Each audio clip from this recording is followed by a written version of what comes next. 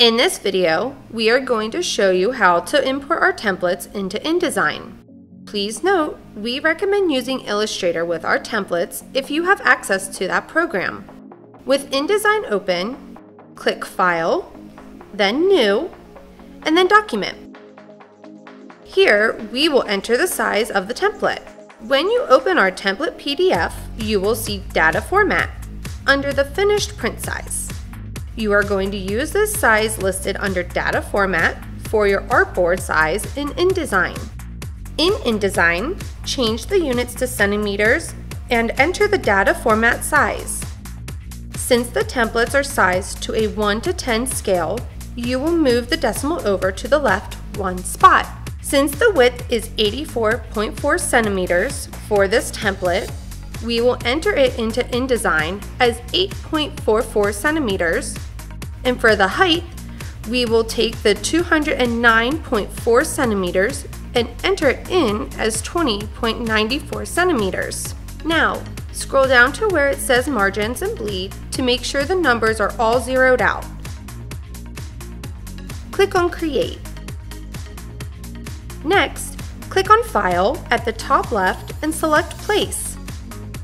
Find your template and select it.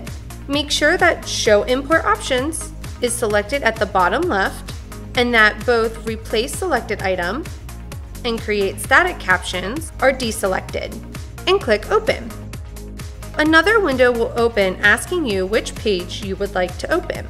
The first page lists detailed information about the template and what to watch out for. The second page has the template that you will design on. Select the second page, make sure the Crop To under Options is set to bounding box all layers, and click OK. The thumbnail of the template will now appear to the right of the mouse cursor. Left-click on the top of the white artboard to place the template. The template should be aligned correctly with the artboard. Once your template is in place, go to your Links panel and right-click on the template name. Select Embed Link. Before you start designing on your template, go to the Layers panel, create a layer, and drag it under the other layer. Make sure you design on this layer and not the layer that has the template. When finished with your design, package your file by going to File in the upper left and then click on Package. A window will appear.